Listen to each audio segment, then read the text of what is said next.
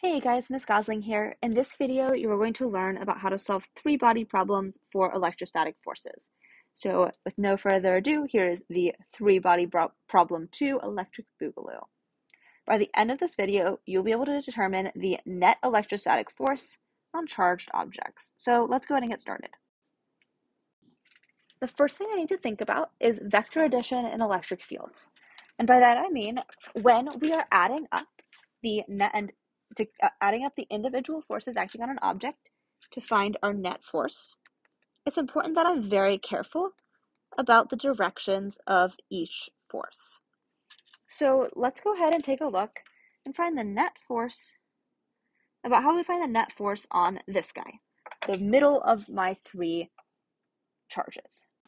So let's start by looking at what the force of my left charge is on my center charge.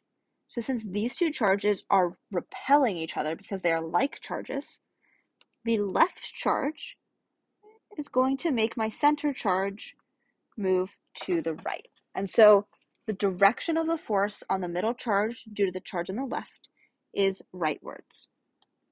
Now let's look at the charge on the right. So this is a positive charge, while my central charge is negative. That means that my negative charge is going to be attracted to my positive charge and will therefore experience a rightwards force as well. So when I'm calculating the net force on that charge, I'm going to add the two individual forces together. So that's the central charge. Let's take a moment as well to look at the leftmost charge and contrast that.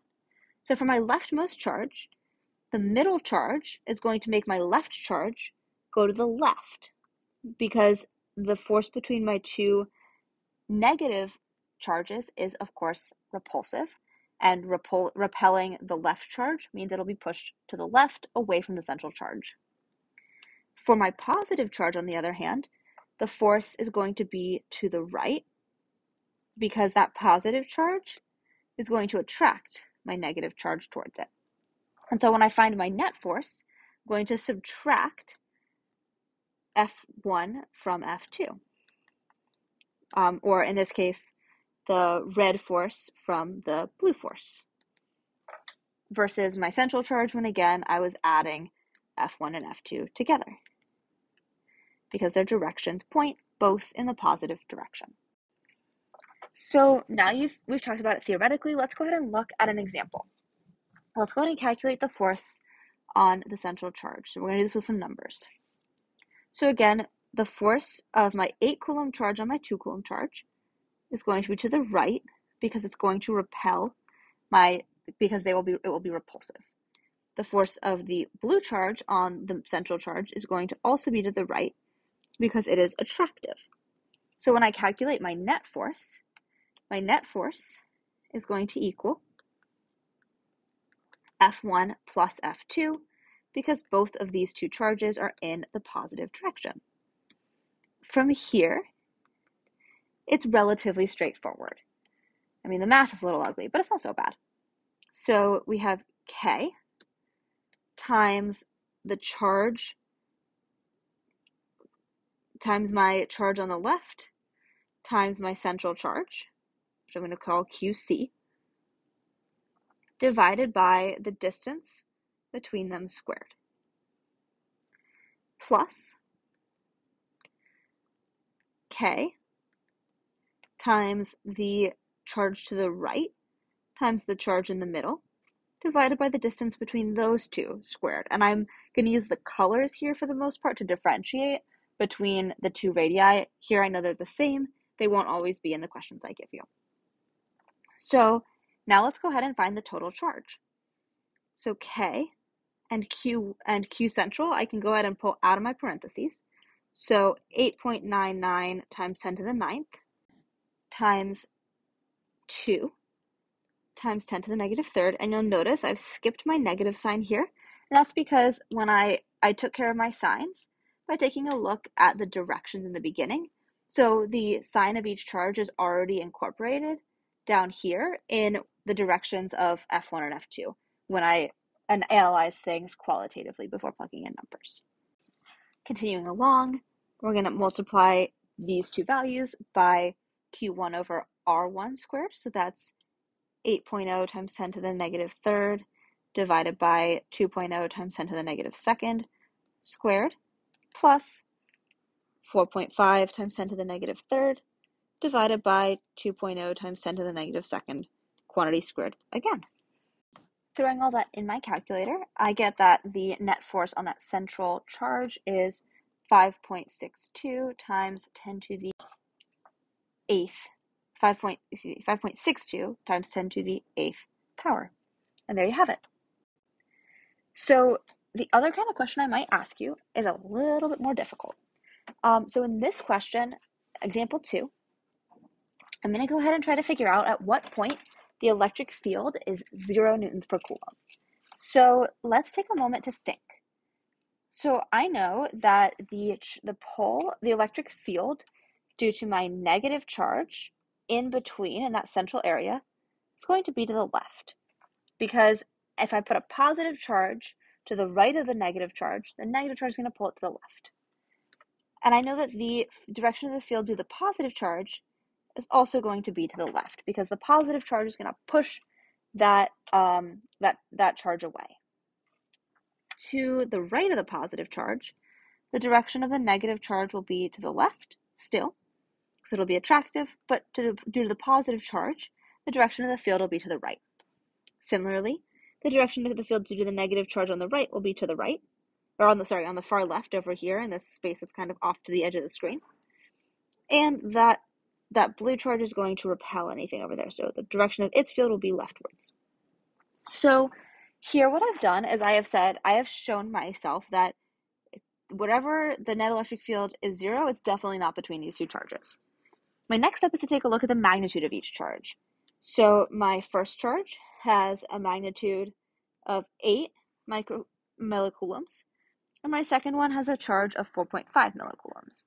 As a result, I know that the electrostatic force is going to be 0 when I am closer to my blue charge than my red one. So what that means is that it is over here. This is the region where my electric field can be 0. Now, the reason I need to be closer to that blue charge than that red charge is that the magnitude of the electrostatic force is dependent on the magnitude of the charge. So what that means is if my charge is larger, my field is larger. So in order to have my fields balance out, I need to be farther from the bigger charge than from the smaller one. So with that, let's go ahead and figure out where my electrostatic field is 0. My net electric field is 0. So my net electric field to the right is going to equal the field due to the blue charge minus the field due to the red charge. So 0 is equal to FB minus FR. The field due to the blue charge is rather straightforward, right? It's K times the blue charge, so Q blue, divided by the distance from the blue charge to the mystery spot squared. For the red charge, however, K and Q are just the same, but the distance to the distance from the red charge to that spot is going to equal R plus 2 centimeters squared, because the red charge is 2 centimeters farther away from the point to the right of the blue charge than the blue charge is, because we are 2 centimeters this way. So let's go ahead and expand and simplify. So K times QB, before I get here, what I'm going to do is I'm going to say, okay, so K times Q blue times R squared must be equal to K times QR times R plus 2 centimeters squared. So my K's will cancel out, and I can go ahead and simplify my equation a little bit. So QB over R squared is equal to QR divided by R squared plus And instead of writing 2 times 10 to the negative 2, I'm just going to write 0.02 here. So r squared plus 0.04 times r plus 0.04. Oh, excuse me, I'm missing a couple zeros here. It's actually going to be 4 times 10 to the negative 4th. So let me go ahead and fix that. And what I got this by foiling my parentheses over here. So r times r plus 0.02 times r plus 0.02 times r plus 0.02 times 0.02. Next, what I'm going to do is I'm going to go ahead and cross multiply. So I get qb times r squared plus 0.04 times qb times r. Actually, let me go ahead. I'm going to pause myself, back up a stage. And so what I'm going to say is qb times r squared plus 0.04r plus 4 times 10 to the negative 4th is equal to qr times r squared. So what this becomes is qb times r squared minus qr times r squared plus 0.04 times qb times r plus qb times 4 times 10 to the negative 4th equals 0. Because what I've done is I'm setting everything equal to 0. What I can do from here, I can plug my numbers in, I can simplify. And then I'm going to go ahead and actually graph everything in my graphing calculator and have my calculator find the intercepts. That's option 1. Option 2 would instead be to use the quadratic formula. So x, which is r, equals negative b plus or minus the square root of b squared minus 4ac all over 2a. So let's simplify, and then we'll talk about how we'd plug everything into the quadratic formula. So QB is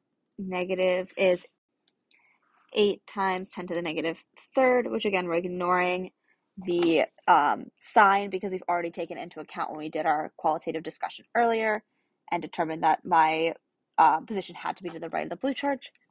So that's 8 times 10 to the negative 3 times r squared minus 4.5 times 10 to the negative 3 times r squared plus 0.04 times 8 times 10 to the negative 3 times r plus 8 times 10 to the negative 3 times 4 times 10 to the negative 4 squared equals 0.